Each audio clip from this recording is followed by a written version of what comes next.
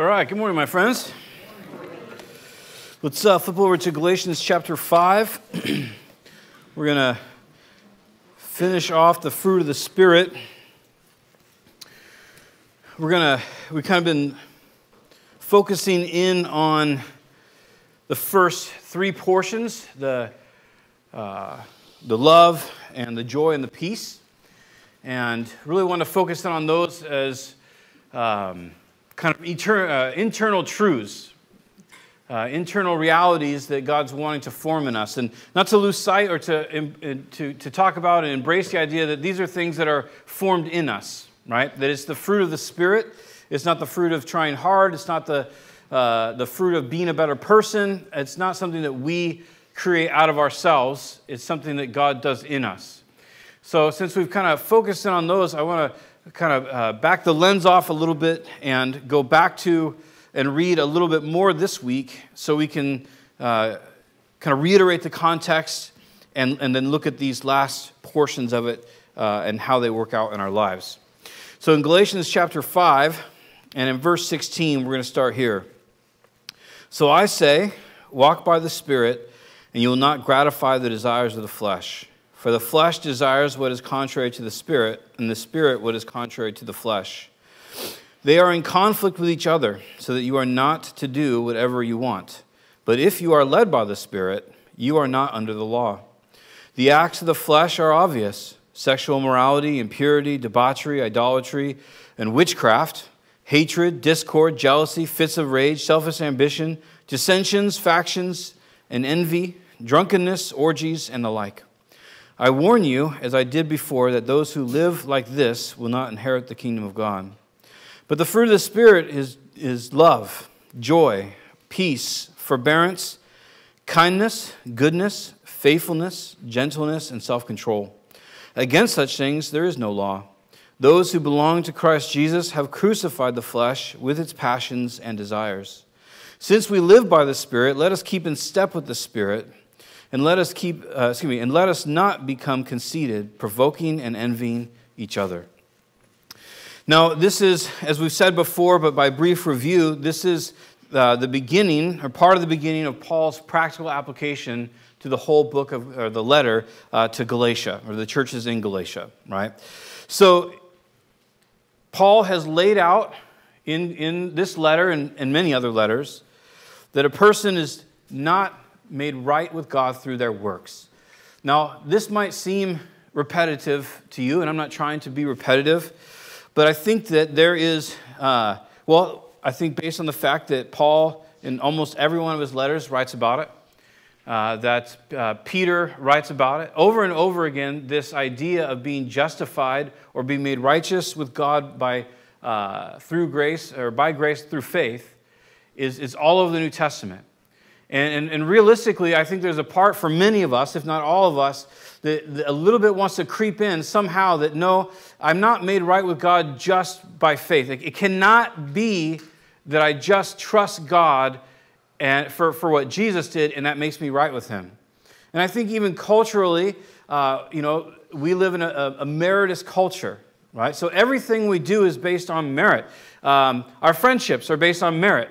If you're nice to me, then I'll be nice to you. If you're mean to me, then I'm going to cut you out of my life. And I'm not saying that we should necessarily change that. I'm just saying that it's something that we're used to. Our schools are based on merit. If you do well in school, you get an A. If you do poorly in school, you don't get an A, right? Or a B, or whatever it might be. And I'm not saying that we should abolish grades. I'm just saying that our children are used to getting good things through merit, and so are we, because it's how we grew up. Our jobs are based on merit. Not a bad thing, right? If you do well at your job, then you get more money or more responsibility or whatever. You gain favor with your boss through merit. All that to say is that everything we do in society is merit-based. So when the Bible comes along and says, your merit, your worth, your value, your earnings can have nothing to do with your salvation.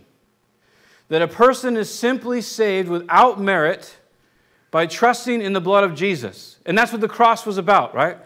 When Jesus Christ went to the cross, he was literally paying for sins. That's why, remember in the beginning of the Gospels where John the Baptist sees him, he says, "Behold the Lamb of God which takes away the sin of the world."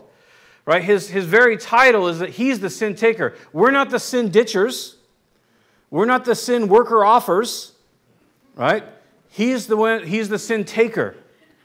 Right? He does it all. Right? We even have the hymn, Jesus paid it all to him I owe. So Paul has laid out, because early on in Christianity, and even to this very day, this idea that a person just gets saved because they trust in the fact that Jesus paid for sin, all sin, and in 1 John, not just for our sin, but sin of the whole world, he says. That all of the world's sin has been paid for all time. That for you and I to, how we say it, to buy into that and to walk to that has always been challenged.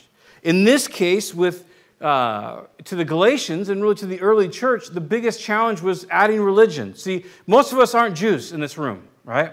Most of us didn't grow up going to synagogue. We didn't grow up with the Levitical law. We didn't grow up with the traditions of Judaism. We didn't grow up with the Talmud. We didn't grow up with any of that, right? But in the early church, where the church started, was 3,000 people in Jerusalem that get saved. And why are they in Jerusalem? They're in Jerusalem because they're there for a spiritual holiday, basically, a Jewish holiday. And so the Holy Spirit falls upon the people in the room, however many there were, 120 or whatever it is. They go out, they begin to preach the gospel, 3,000 people get saved. Could there have been a couple of Gentiles in that? Maybe. But the vast majority of the city is there, well, it's Jerusalem, and the vast majority of the people that had come in extra were for the feast day.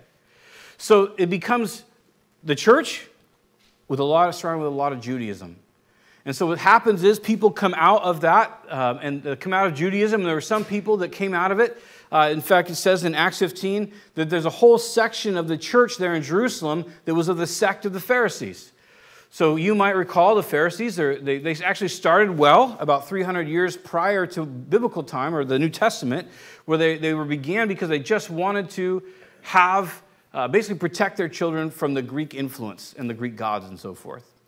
So they grow up and they become more, or not grow up, but they grow and they become more, in the Bible, pictured as kind of a hypocritical religious people. Well, they introduce, and other people introduce, that you need other things to be saved. Namely in Galatians, remember it's circumcision, dietary laws, and the Sabbath. Those are kind of the big three that are constantly throughout the New Testament that are kind of hit on as Jesus is fine, but you really need these other things also. So Paul and the other writers, many of the other writers in the New Testament, again and again and again are always making the point, no, you don't need those things. So it comes to this place now in this practical side of it, we're saying, okay, how do we as Christians, people that are not under the law, people that don't have any really attachment to the law, people that aren't made righteous through the law, how do we act? And that's where we picked up, where he says we're to walk by the Spirit. So when we got saved, we received the Holy Spirit. The Holy Spirit, if you think about it, it's the word pneuma, it's just breath, right? Almost every time you see the word Spirit in the New Testament, it's always pneuma, where we got a word like a pneumatic tool, an air-driven tool. Right? So it's pneuma, it's breath. So the idea of the Holy Spirit, he's always referred to as a he, and is kind of the third part of the Godhead, is, if you will, the essence or the breath of God, the movement of God in a life. He's called the Comforter. He's called the Advocate. Right? So he's, if you will, he is he's called the down payment, or we're sealed, and it's the idea of a signet ring. And he's kind of like the deposit, is one of the English words that's used, from God to us in our salvation. So his role in our life is to encourage, to convict, to strengthen, sometimes physically, mentally, spiritually. And so this is now, as Christians, where we're called to walk, listening for the Spirit. So in this kind of conclusion portion of Galatians, the practical application of everything he's been talking about, he's now urging us not to go back to Jewish law, which probably is not a big struggle for us, but we could be tempted to go back to things like, I always read my Bible, so that makes me a good person. Or I always go to church, so that makes me a good person. Or I always do whatever it might be. I always give to ministries. Or I always, and to point to works as some sort of righteousness or justification for us. And Paul's saying that's not real. That's false. So we're probably not going to go back to Jewish law. I don't know too many of us that are going to be like, you know what, no more pork for me. I'm just going to whatever. Or I'm only going to worship on Saturday. Or I'm only going to whatever it might be. But we might be tempted to look at ourselves, find something we do well, and say, you know what, that's actually what makes me right with God. So in this sense, and real quickly, because this is just by introduction, he's challenging and he's making comparisons. Walking by the Spirit or gratifying the flesh.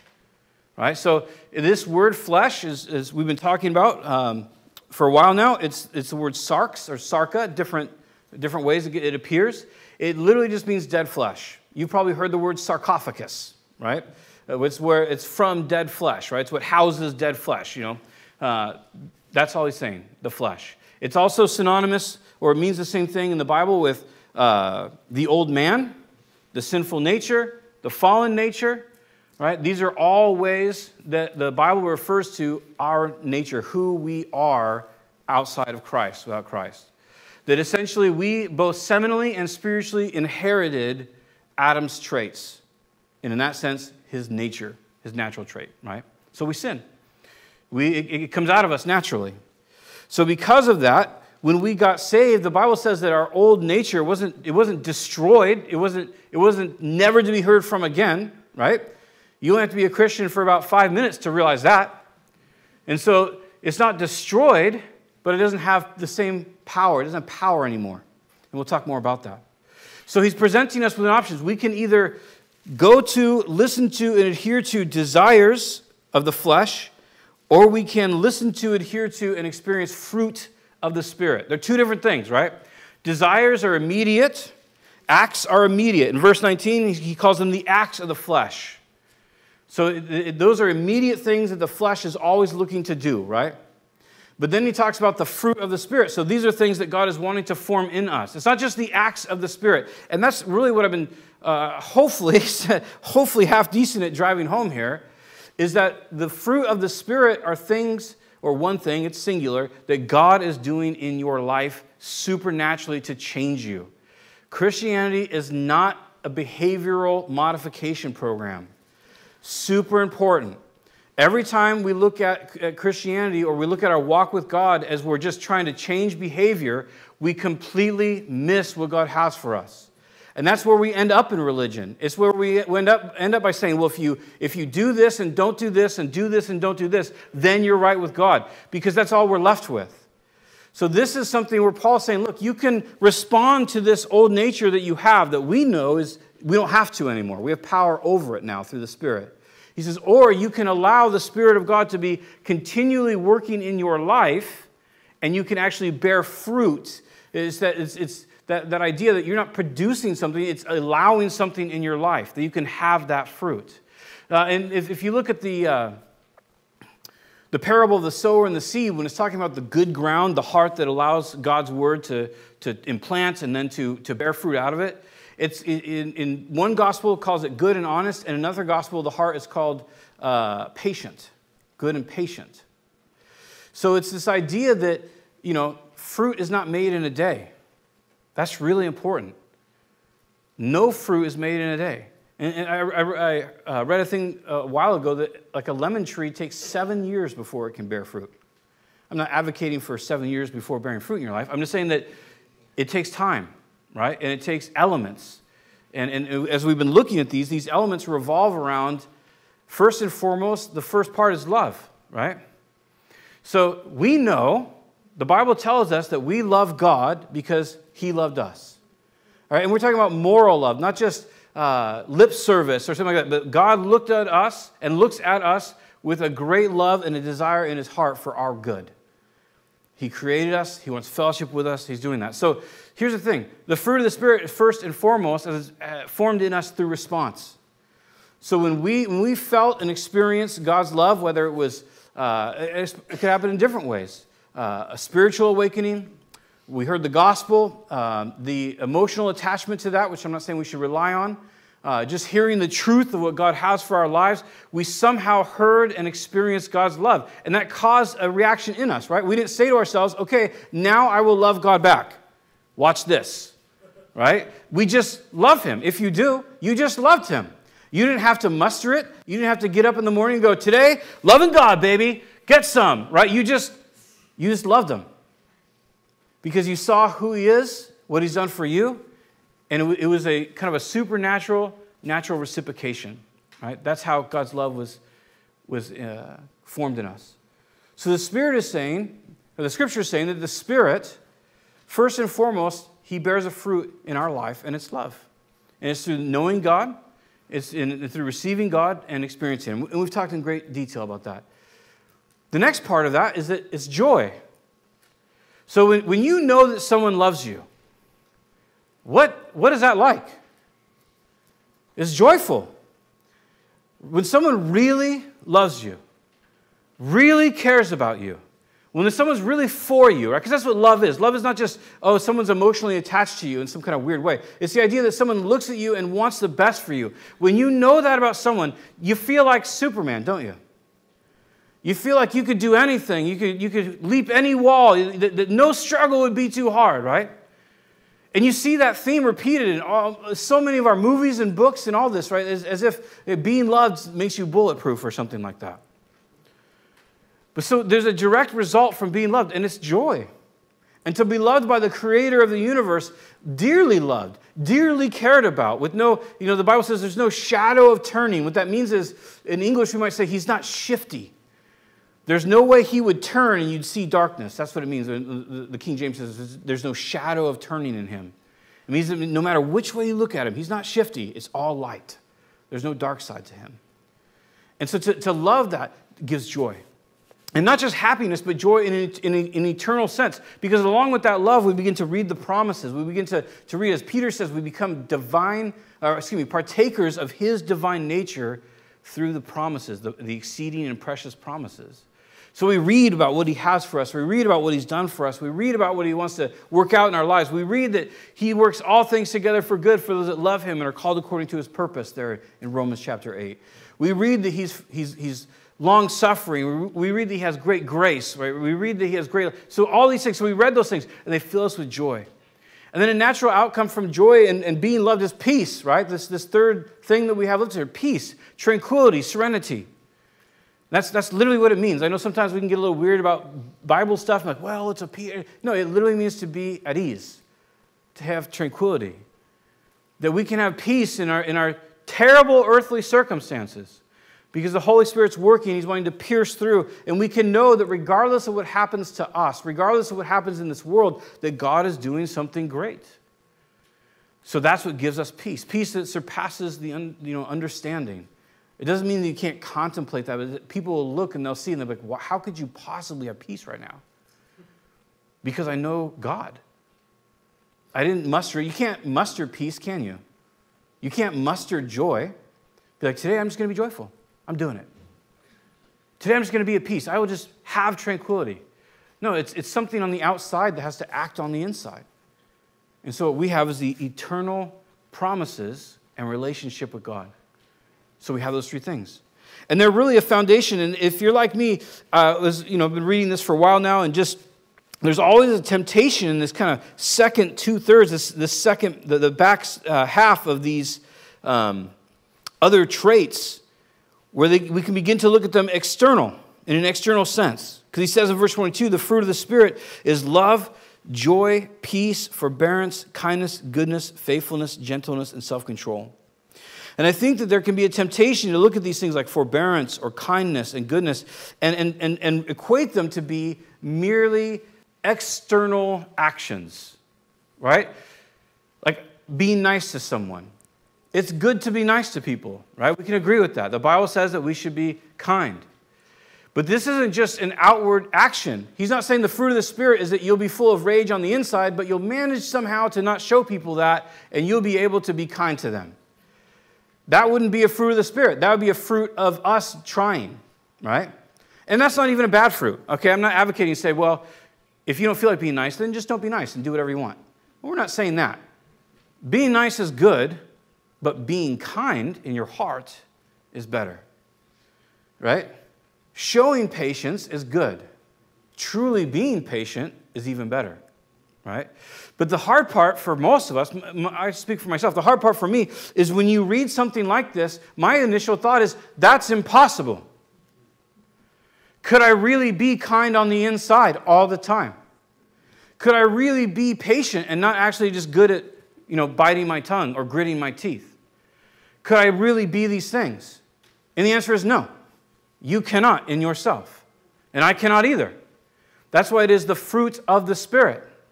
Right? It's something that, and this is kind of exciting actually, that God wants to supernaturally change you.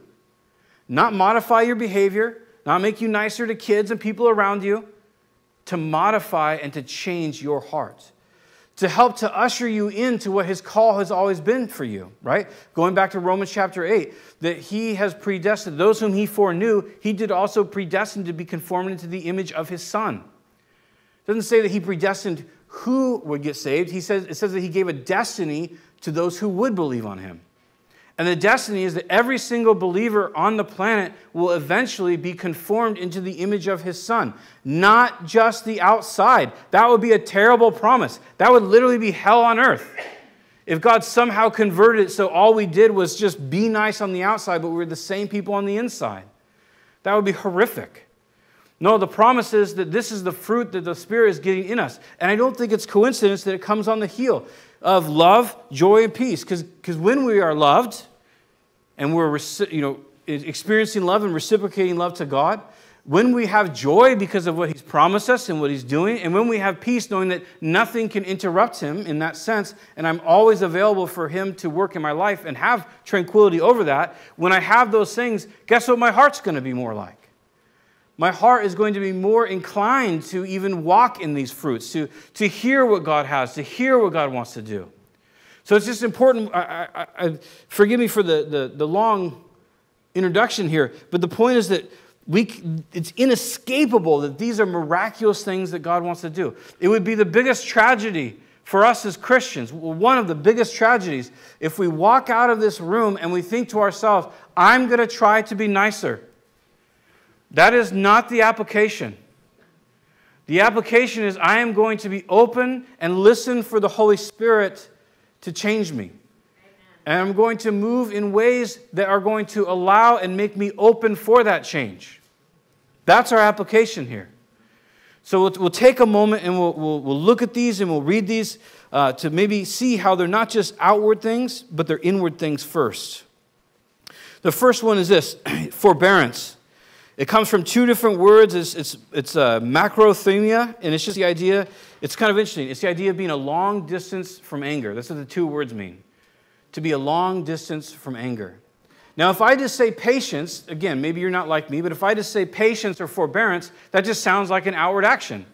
When someone's annoying me, I will just not show them I'm being annoyed. Right? When my kids have asked me for the 16th time for something I'm not going to give them, I will just pretend like I still love them on the outside. Whatever it might be. But I'm not going to, that's not what we're talking about. We're talking about literally being a long way from anger. Another impossibility, isn't it? You cannot control if you experience anger, can you? Because it's a responsive emotion, right? Something happens and you experience an emotion and a thought. And I'm not even here to make a commentary on anger, whether it's good or bad or anything like that. There seems to be a time for anger in life. I'm not here to explore that. I'm here to explore the bad side of anger, annoyance, pride, right? That kind of stuff that could make us angry. So what's happening here is that Paul is saying that we walk by the Spirit, we're listening to the Spirit, and in the beginning of this fruit production, right? In the beginning of allowing the Spirit to bear fruit in me, when I recognize anger, I have to respond to the Spirit, right? That's the beginning of it. It's called repentance. So I see it, and I go, that's not what I want in my life. And hopefully I do that before I say something out loud and make things worse, right? Which is typically what angry words do. And so I repent, and I say, that's not what I want. And I come back to a place where I say, Lord, that's not what you want either. I want to invite you into my life. Not to be saved. You're already saved. You don't need to get saved again. Not to be forgiven. You're already forgiven. But that confession of, I want fellowship with you, and I want to walk in the way that you want me to walk, because I know that's life for me, and I know it's relationship with you, and life for my family around me. All right, so that's the forbearance, being patient, long-suffering. That's something that God wants to do in our hearts. It's going to come first by repentance. It's going to come by, first by knowing Him, knowing who He is. Then it's going to come through repentance, and it's going to come through a work of the Spirit. C.S. Lewis puts it this way, talking about the work of the Spirit in our life. He says it's like the lifting of a grounded ship by the tide, that no one can point to a place or a time where it finally started to float, but one day we look back and we realize we're changed. And I think that's a lot of times how that works out in our hearts. We have these desires and we're seeking this change, and we think, will I ever change? And then one day we look back and we go, wow, I'm not angry anymore. I didn't even have to think about being patient with this person because I just loved them. And then we can acknowledge that I didn't love them because I developed love in my heart. I didn't love them because I'm a good person now. I love them because God's doing something, and I let Him do it. And that's our half of sanctification, us choosing to allow the power of God in our life to make a difference. The power is always there, but the choice is always ours. And so we get to decide if we're going to have forbearance over time, because the Spirit is there willing and ready to do it, to do a work in that way. The second thing we have here is kindness. Also, same kind of idea, right? We can think to ourselves, well, if I'm kind on the outside, being kind on the outside when you're not kind on the inside is pretty rough, isn't it? Emotionally. That's called, the fruit of that is bitterness. Right? If we're just always acting kind, but we're not kind, eventually our acting goes by the wayside, doesn't it? Because if we're not actually kind, and really the word kind there, it means goodness or like moral excellence or uprightness. It's the same word that's used when Jesus says the good heart that receives the seed and bears a lot of fruit. It's the idea of quality. It's of excellent quality. Does that make sense? So again, this is not just an external thing. This is something on the inside. To have a heart of excellent quality, impossible to the sinner. Right? Jeremiah told us that our hearts are deceitfully wicked, and who could know them? You ever experienced that before? Where you think to yourself, like legitimately, like sometimes we just make excuses, but when we're actually honest with ourselves and with God, and we do something or we say something, and then you look back and you go, I actually have no idea why I did that. In fact, looking back, I knew what destruction that would reap. I knew what saying those words would do.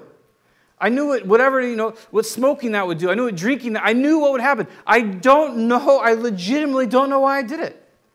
That's how deceitful our hearts are. That's how wicked our nature in Adam is. And we're just wild. It just blows me away. I don't know if you experienced that, where you've done something and you go, I have no idea why I did that. But it was so destructive. So this kindness, having a kind heart, these things, this is something that's formed by God. So when I find that there is a lack of quality in my heart, right? So let's say I'm at home and I'm going to go do the dishes. And I'm trying to do the dishes because whatever. Again, for 365 days, 3 meals, that's a lot of dishes every year. Plus snacks and, the kids taking one sip of water and, whatever it might be, right? It can become this thing where, so as soon as I recognize that, I can repent. I don't entertain it. I turn from it. This is that step, right? God's been patient with me. His anger is far from me. He's been kind to me. His movements, His promises, His words, His actions, all that, they have been of excellent quality to me. And I need to remember that. And so I can turn from those low quality thoughts and actions by repentance and turn and invite the Spirit into that moment. Lord, I want to be different. I want to be kind. I can talk myself through who these people are or people that may want to be unkind to. Maybe it's my children that are driving me crazy, or maybe it's an adult that's driving me crazy, or maybe it's somebody on the road that's driving crazy, or whatever it might be. Just that something inside of me is just, and I can say, you know what? I don't know that person, or my child is doing what comes naturally to them. They're acting like a child that may or may not know the Lord yet, a child that may or may not be able to control themselves yet.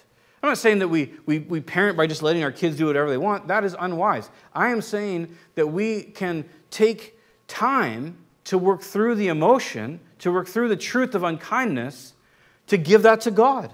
Say, here you are. I don't want to just be kind on the outside. If you're like me, you settle for that. You settle for it.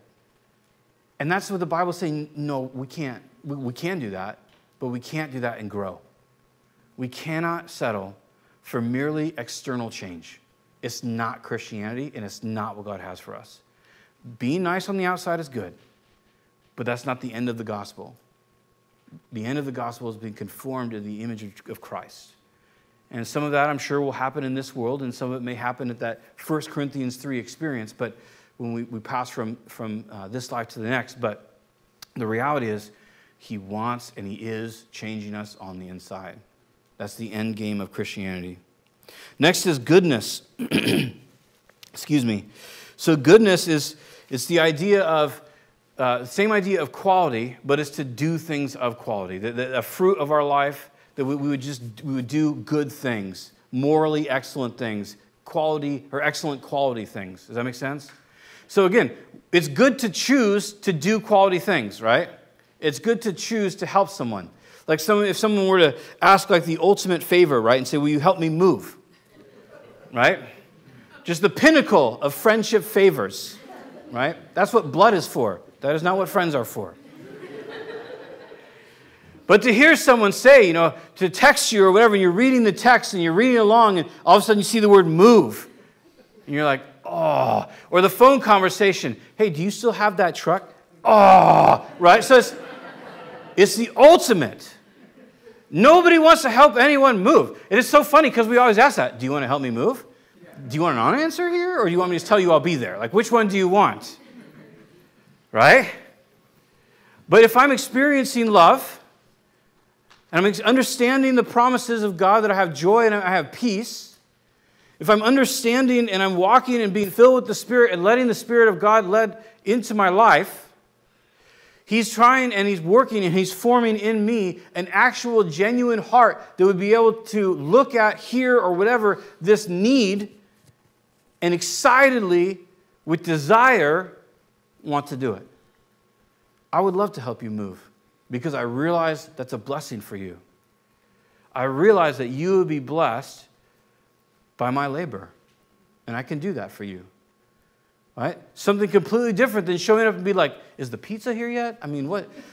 Opening the door? Really? Everything's not boxed? Carrying this one thing out to the car? Praise the Lord. We've all been through it. You open the door to the house, you're like, womp, womp, womp, And if you've done that to people, God forgives you. They don't, but God does, I'm just kidding. But to look at that and to be able to open the door and see all the stuff unboxed and go, hey, cool. I'm going to be here for like 12 hours, but God is good. These people need me and I can help them. I'm in. That's a changed heart, right? That's a miraculously changed heart. Because in the natural, we open the door and we're like, yeah, why don't you call me in like 3 hours after you boxed up all your junk? How's that sound? Right? You don't want to do that. A changed heart. Something so much better than just acting like it. So the next one he goes from there is faithfulness. Now this is interesting because it's like the word, it means pledge or proof. So it's not just the idea that a fruit of the Spirit is always doing what you said you would do. Although we should do that, right? Jesus said, let our yes be yes and our no be no. And we ought to do the things that we say that we'll do. If we say, yes, I will do this for people, biblically, we should do that. And it is sin if we do not do that. Does that make sense? But that's not necessarily what this means. This literally means, the idea here is that you are walking by your faith. You're responding to your faith. Does that make sense? So it's not just that you always do what you should. It's the idea that you're walking in the trust that you have for God, and you're building that trust. Now, the interesting thing about faith or trust is that it cannot be demanded, can it? In fact, if you're in a relationship, any relationship, it can be a spouse, it can be a friend, it can be a coworker, if someone says or tries to demand from you trust, it feels very violating, doesn't it? No, you have to trust me, or you should trust me, right? Now, there could be some extenuating circumstances where you should, but if there's not, to demand trust from someone, it's I don't know if I'd say it's immoral. I'd have to think about that. But it's an insult, and it's not fair to the person you're doing it to. Because trust is built, right? You trust God if you do. You trust God because He proved to you that He can be trusted, right? So when you got saved, you heard the gospel. Or however, how in whatever venue, whether it was on TV or it was through a tract or you read the scriptures or someone preached it to you, whatever it might be, you heard the gospel, the good news of Jesus Christ, the forgiveness of sin. And so you said, you know what? I need that. I am morally bankrupt. I need to be forgiven. And so something happened there. You started a relationship and you started to trust God, right? Then over time, that trust was built, or hopefully was built, right? But how is it built? It was built by finding God faithful, right? So typically, you don't get saved and then go, you know what? I'm going to trust God for this like life-altering injury. You have to go through that, and then you find Him faithful, and then you can say, oh, I can trust Him in this. Or I can go through this difficulty or this sickness or this, whatever it might be, this financial difficulty. Because you begin to go through more and more difficulties in life and you find God to be more and more faithful with His comfort, His working out for good, His miraculous provision, just all the incredible things that God does in a life through the power of His Spirit, right? And then that causes us more and more and more to trust God. Does that make sense? It's how it works in any relationship. You probably, if you're walking with Jesus, trust Him more today than you did when you got saved. You probably love Him more today than you did when you got saved. I don't know about you, but when I got saved, if someone would say, like, do you love Jesus with all your heart? I'd have been like, I mean, I'm glad to be saved. Like, I'm super excited about my sins to be forgiven. But I didn't comprehend the cross and what it meant and, all the promises that He had for me or that He wanted to walk with me or He cared about me in some sort of personal way of relationship. Those were things that we learned. So the fruit of the Spirit being, or this portion of the fruit of the Spirit being faithfulness, the idea here is that we walk in the trust that we have, that He is developing in us trust, and we just walk in that. We choose to because we know Him. So that's a fruit in our life. There again, probably for a lot of us, if we were to go back and try to journal through life and through different circumstances, we could observe over time that in the beginning we might have had real wrestling matches with things. And sometimes they can be things that other people might be like, are you kidding me right now? You wrestle with that? But for us, they were kind of a big deal, right? But then if we were to continue to journal or continue just to think over our lives, you realize like, oh man, that event happened. And I was fully at peace through the whole thing. Or I had a little moment of freak out and then I just noticed God is faithful. And I just walked with Him. And you think to yourself, I didn't do anything different. I didn't have to muster that up and go, today I'm believing God. I just did. Because we trusted Him. Because He's faithful. Because He's made promises. Because He loves us. So this is fruit being born out of our lives. Sometimes faith is a trial. Sometimes we choose it. And that's good. That's great, right? Battling in our faith to obey God is good.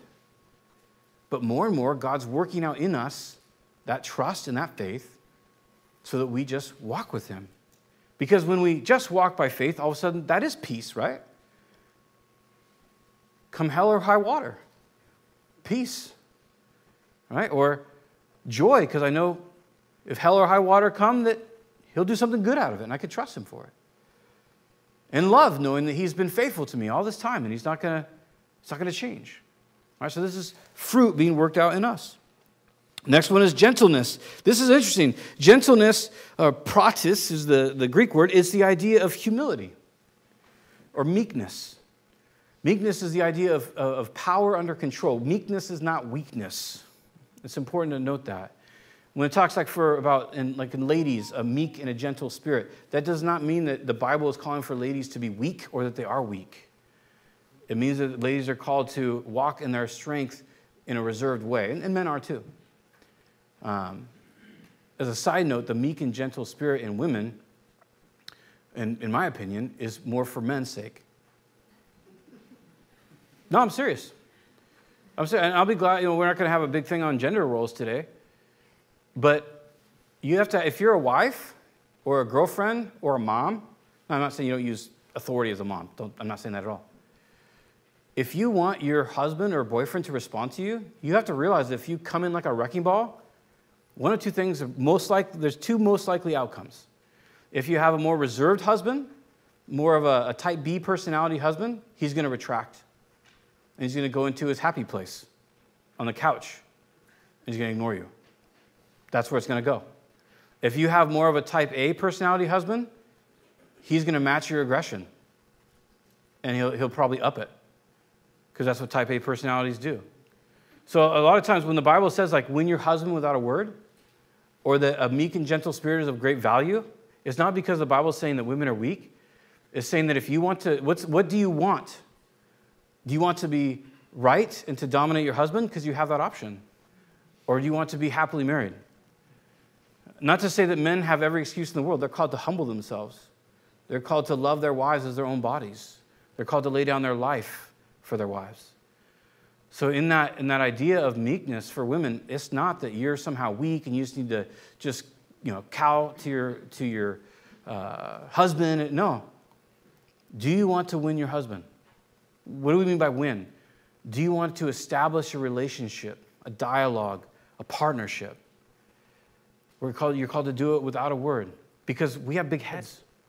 It just sucks. This is true. To approach your husband, the way to do it typically for most men is not direct. It's to love them. Let them know you respect them. They'll do anything for you if you do that. Now for men, we're called to cherish our wives and lay down our lives for them. And so it's going to be really hard for a woman to show respect to a man who doesn't cherish her.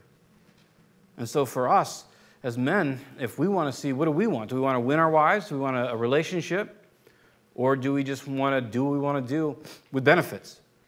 But if you want to develop a relationship, it's going to come through that loving leadership, listening, humbling yourself. So there's two sides of it. You see what I'm saying? Each side has weakness. Men have weakness and women have weaknesses.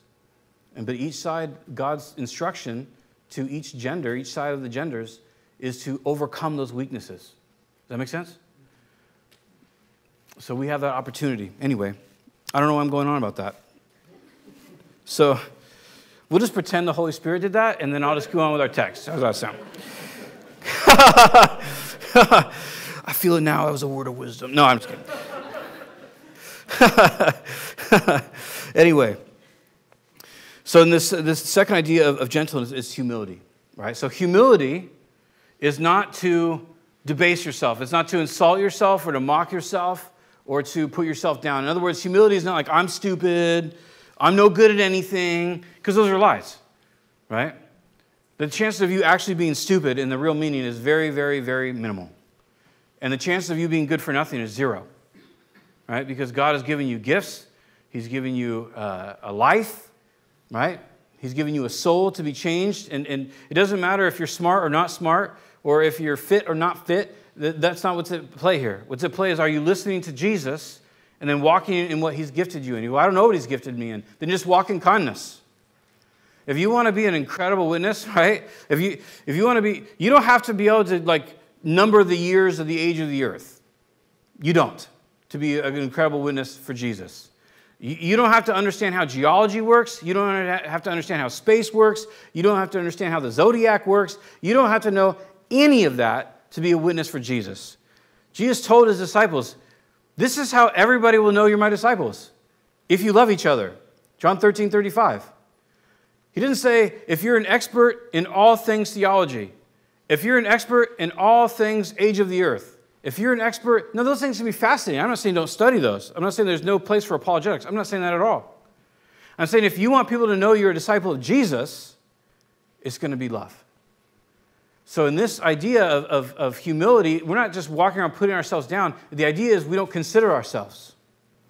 In other words, I don't come into the equation when I'm thinking about things.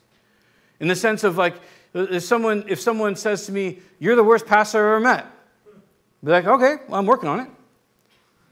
I mean, I don't have to get mad, right? I'm probably not the worst. I feel like, David Koresh might be a notch below me or something like that. But, I'm definitely not the best, right? But I don't even have to take it personally. I can just say, well, I do want to improve in that area. If someone comes to me and says, you're the best pastor ever, I go, yeah, okay, whatever.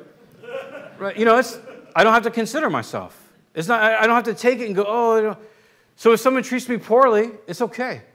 If someone treats me like a king, it's okay. Because it's not about me. It's not about you. All right, so that's the idea of humility, is I'm not esteeming myself. I'm allowing God to be my esteem for myself. He's my protector. He protects my heart. Now, I'm not saying we just go around and try to put ourselves in abusive situations.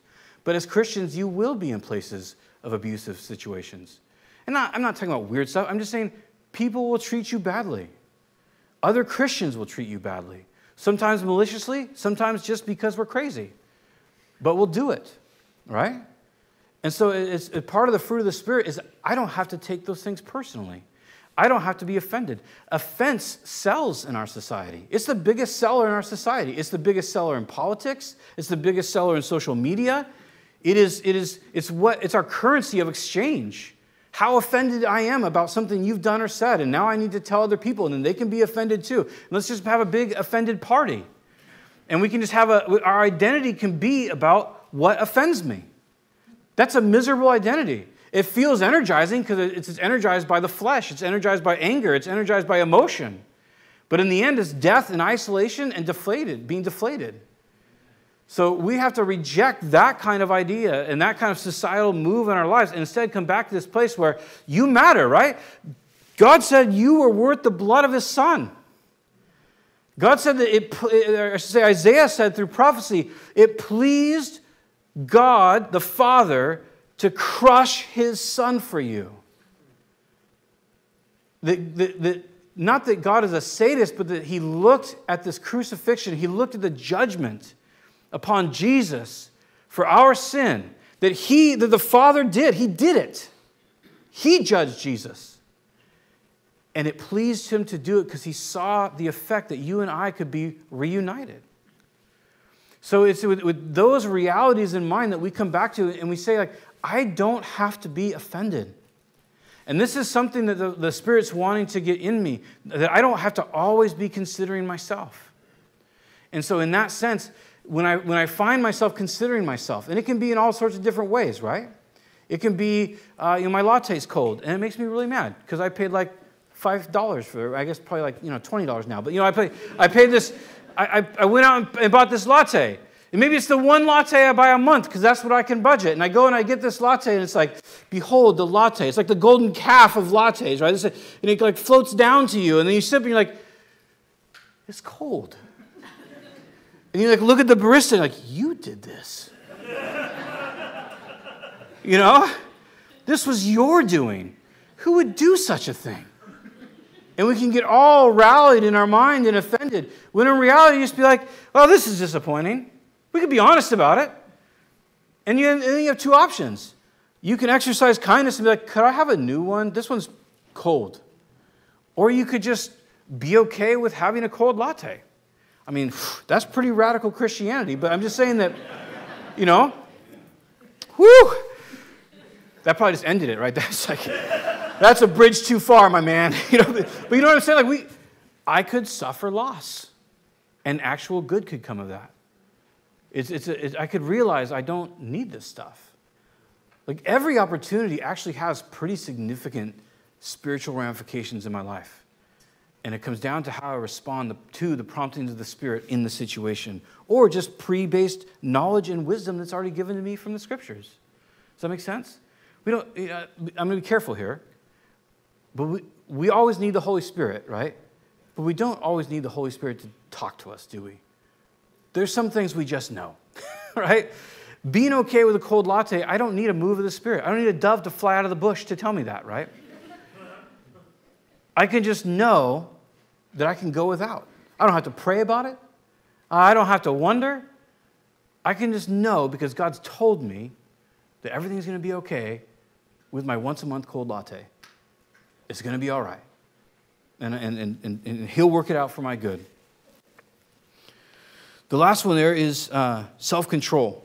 This is also kind of it's two words. It's enkratos or enkartia, and it just means, it's an interesting word. It means to be literally in power. That would be like a direct translation, but that doesn't really work for English. So it's more the idea of that I have mastery over my power, over myself. Does that make sense? So this is an internal thing first, right? Because he's not talking about, we can read self-control and we can equate that to, I shouldn't yell at people. I shouldn't treat people poorly. Yes, but that's not what's being said here. What's being said here is that on the inside, internally, I have self-control. Now, if I have to have power over something, what is it that is saying I have to control? Right? Because it's self-control. It's something in me that I have to control. But yet I have help. And it's my nature, my old nature. Right? Because since my old nature is cropping up, I have a responsibility to reject it. Now, we won't turn there for time's sake, but we have Romans 6 and a lot of these other verses that show us that when we received Christ, in God's eyes, He reckoned it, or He tallied it up to mean that we were crucified with Christ. Okay, this is what Romans 6 says. So when God looks at the individual who's trusted Him for the forgiveness of sins, He looks at that person as identified with Jesus' death. In other words, He judged His Son, and in a sense, well, not in a sense, this is what the Scriptures say, that we were in that judgment, that He took that judgment for us. And so by faith, we are now baptized, the Bible says, not water, just immersion, into His death. So we are as equated as having the debt paid, and we're dead, according to sin. Then it says, because we died with Christ, and because Christ rose from the dead, just like we were united, is what it says there, united with Him in His death, God equates us as united with Him in His life. Okay? So when the Father looks at us, He sees us in Christ forgiven, sin paid for, eternal life having. Does that make sense? So in this last idea here of self-mastery, I still have this old nature, right? I still have this drive in me, that, and if we would kind of just define it as just selfish, self-preeminence, right? Making sure number one is taken care of. That I'm the most protected, I'm the most provided for, I'm the most, I get the best emotions, I get all these things. Right? I'm going to make sure. That's the flesh. So what I'm called to have control over, and this is internal, is to reject the urges, to reject the desires, different words the Bible uses, of that old nature. Now what we'll find is that the old nature will never be quiet, right? We all respond to screaming, don't we? Have you ever been in a supermarket before, and either your own kid or you're watching some poor soul out there with a kid who just starts screaming, right? And what do we do, or what do the parents do when that happens? Typically they panic. You can see it in their eyes because there's shame in that. I'm not saying there should be, but you feel it, right? I'm a terrible person. I'm a terrible mom. I'm a terrible dad. And so you're just it's like anything to get the kid to be quiet. Before you're like, no, we're not getting that. No Snickers. No this. No, not that. And then all of a sudden they're like, wah! And we're like, the whole bar, We respond to screaming. If you're in a location and someone screams, if you're in a restaurant, you hear a scream, everybody in the restaurant goes, right? What was that? Is someone dying or was their latte cold? What happened here, right? That's what the sinful nature does, and it's what it will do. It screams, and it's looking for a response. It's interesting, when you read through Romans, Paul almost almost gives it a character of its own. and almost humanizes it a little bit, like an actual person when he talks about how the old nature works. But we don't have to listen to it. It can scream all it wants. It's screaming because it's dying. It's screaming because it's got no power anymore. And so when we find that in our lives, when we hear that old nature, part of the fruit that God is getting in us, that more and more we can identify it and reject it. And that's supernatural, right? Because before we have the Holy Spirit, we just did what the flesh wanted. And even if we had to do something we didn't want to do, we did it so that we could achieve a bigger fleshly goal, right? I might want to kill someone, but I might not do that because prison's worse than that, right? So there's things that I will do that I don't want to do in my flesh in order to avoid something that my flesh doesn't want even more. Does that make sense? But now in the Spirit, God's changing me and working me, so it's not just me not doing things because I fear the repercussions or something like that. It's me observing and understanding the death that lies in that old nature and kind of in that supernatural, natural way, observing it, recognizing it, and rejecting it. And so that's part of the fruit that God's giving. We'll end here because he has a couple of promises, and we'll just read these for time's sake, make a couple comments. It says in verse 24, those who belong to Christ Jesus have crucified the flesh with its passions and its desires. Now this is important. I want to point this out. Who are those who have crucified? First of all, who belongs to Jesus? Believers, right? Can we agree on that? Believers belong to Jesus. Amen. All right? After that, so this is a statement of fact. Past tense fact. And the past tense fact about those who belong to Jesus is that the old nature is crucified. Romans 6 says it's been rendered inoperative in power. Its power has no more, it doesn't have power over us. Or I should say it says so that it would be rendered inoperative. So the point that Paul is making here, because we can get weird, and sometimes people will, I think with a good motive, will make it out and they'll say, well, the people that belong to Jesus are the people that are walking with Jesus. And it's a subtle switch, but it's an important switch. You belong to Jesus as someone who's put their faith in Jesus, whether you're walking with Jesus or not. If you take that away, then we have to ask ourselves and quantify every time we sin, I am not walking with Jesus. Does that make sense? So if my crucifixion of the flesh, if my standing in Christ is dependent on me, will any of us stand in Christ? No. Right? So the idea here isn't when you're walking with Jesus and everything's peachy, then you've crucified the flesh. The fact of the matter is, when you received Christ, you were crucified with him, you rose from the dead in him, you have spiritual life, and so you are that person who, by the power of the Spirit, has had the flesh crucified in you. All right? Put to death. Rendered inoperative. Why is that important? Because he's giving them, this is not a challenge to them, this is an encouragement. Remember, the whole thing here is a comparison. This is how the flesh acts. This is how the Spirit acts. As someone who's not under the law, we want to walk by the Spirit. We don't want to listen to the flesh and obey its cries, right? So there's a comparison here. So this isn't an extra challenge like, you better crucify. No, this is the idea that, look, this is what the Spirit is doing in you, and you've already, in Christ, your old nature is crucified. It's already happened.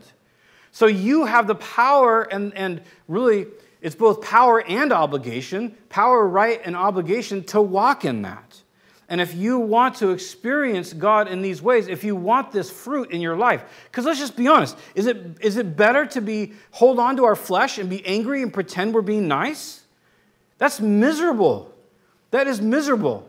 Or is it better to just actually be like Jesus, like for real, no cap on the inside, be like Jesus?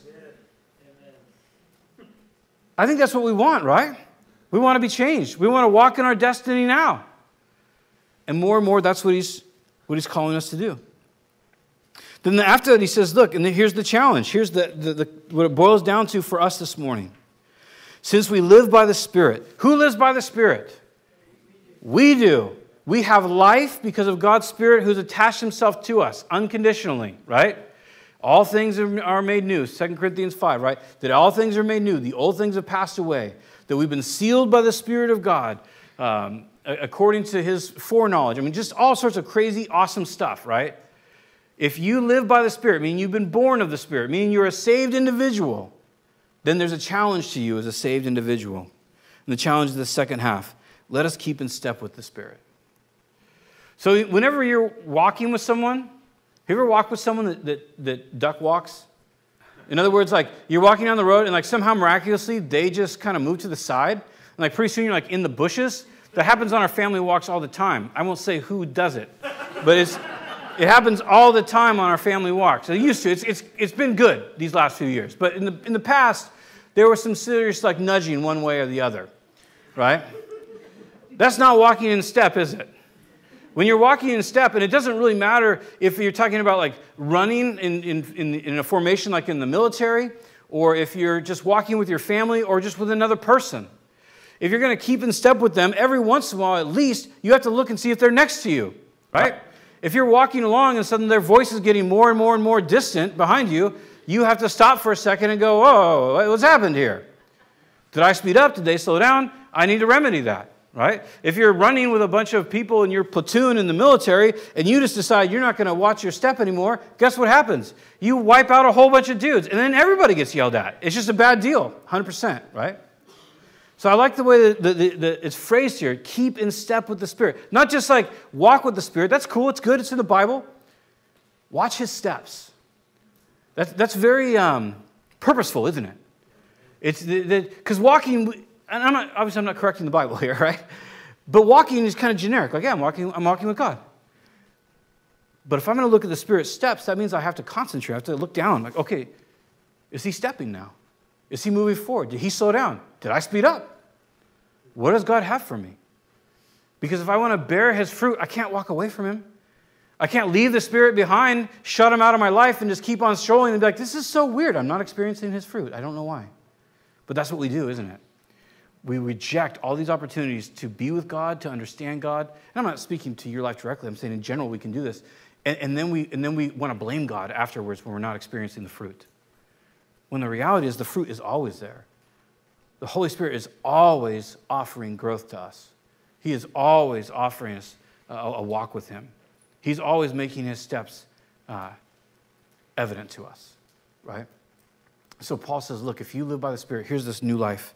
And it's to walk by the Spirit. And then this is, to me, this is so weird. Verse 26, let us not become conceited, provoking and envying one another. You're like, we were on a really good roll there. Why do you conclude this thought with don't do these things? And this is my thought. If we look at Christianity as a religion of abstinence, meaning we just don't do this, and we make sure we do this, that creates a dynamic. Emptiness and legalism. That's what that creates. And when we just do things because we have to, or we do things and we're successful at them, what is that, and other people are not, what does that usually spawn in us? Compassion? Not usually. Conceit. Right? If I look to my works, if I go, I read all the spiritual books, and you know what? I have everything Dr. Jeremiah written memorized, along with the Bible, and I have a 5-hour devotion, and I don't even buy $15 lattes because that would be unfaithful with my finances. And, if we do that, and it's all because it's just works, it's just self-control, we look at other people that don't do our great works, and we despise them. And we'll say, like, well, if you were more harder working like me, then you would know what God is really like. Oh, if you did this like me. And that's what the Pharisees did, right? If you were like us, Jesus isn't like us. We hate that guy.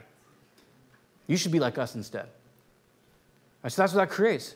So I think Paul is just giving a warning. He's like, look, you have everything you need to walk with God. He wants to do this great work in your life. And it's right there at your fingertips. But then there's this warning. We don't want to become conceited. We don't want to provoke each other. The law, we provoke each other with our religious laws. We really can. When someone doesn't have the same conviction we do, and we go, oh, really? Interesting, right? We provoke them. And Paul says we don't want religion. We don't want fakeness. Being nice is a good start. Repentance is good. But the Spirit's looking to develop fruit in our life. And it's going to come from more and more opening ourselves, listening to, and walking in how the Spirit leads us. And that's the only way it can happen, is just Him infusing us with His power as He offers it to us. So God has great things for you guys. Do not grow weary in well-doing. The Lord has great blessing for you. So when we pray, we'll sing a song, and we'll be on our way. Father, thank you for your great kindness and your great mercy and your great promises. Lord, we want to be like you. We're tired of being like ourselves. And we just want to invite you into our lives. And Lord, if there's places where we've ignored you for years, we pray that you would open our eyes to that again through mercy. Lord, we pray you get a willingness in our hearts to listen every opportunity. And Lord, thank you for being so patient with us, so kind to us until this very moment, and that we can expect that same treatment for our lives. Lord, we pray for your presence with us this week. We pray for real fruit this week, and that you would be exalted in our hearts, our homes, and places of work, and your Spirit would go with us. We ask this in Jesus' name. Amen.